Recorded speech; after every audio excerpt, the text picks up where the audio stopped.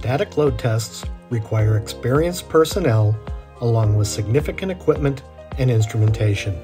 As part of our static load testing services, GRL can furnish the load test beam, hydraulic jack and pump, and all ancillary instrumentation.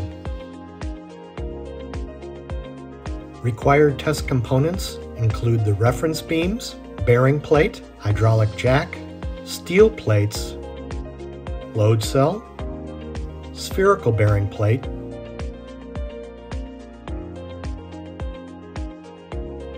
support brackets, displacement indicators, the load test beam, and pressure gauges and transducers.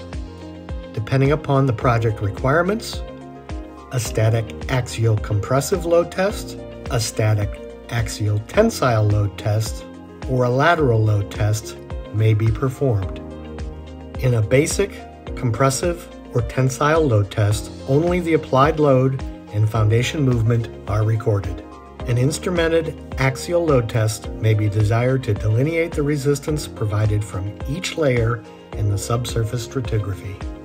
An instrumented lateral load test may be desired to better assess lateral load response.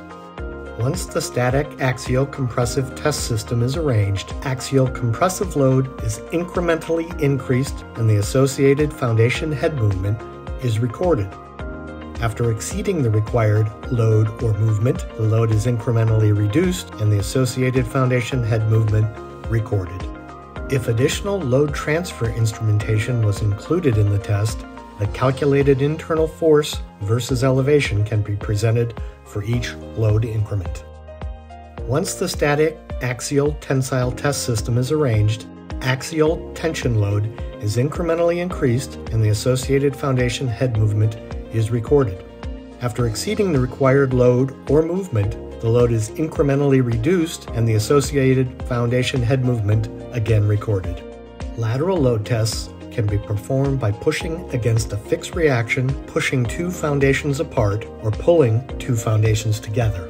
Once the lateral load test system is arranged, lateral load is incrementally increased and the associated foundation head movement is recorded. After exceeding the required load or movement, the load is incrementally reduced and the associated foundation head movement again recorded.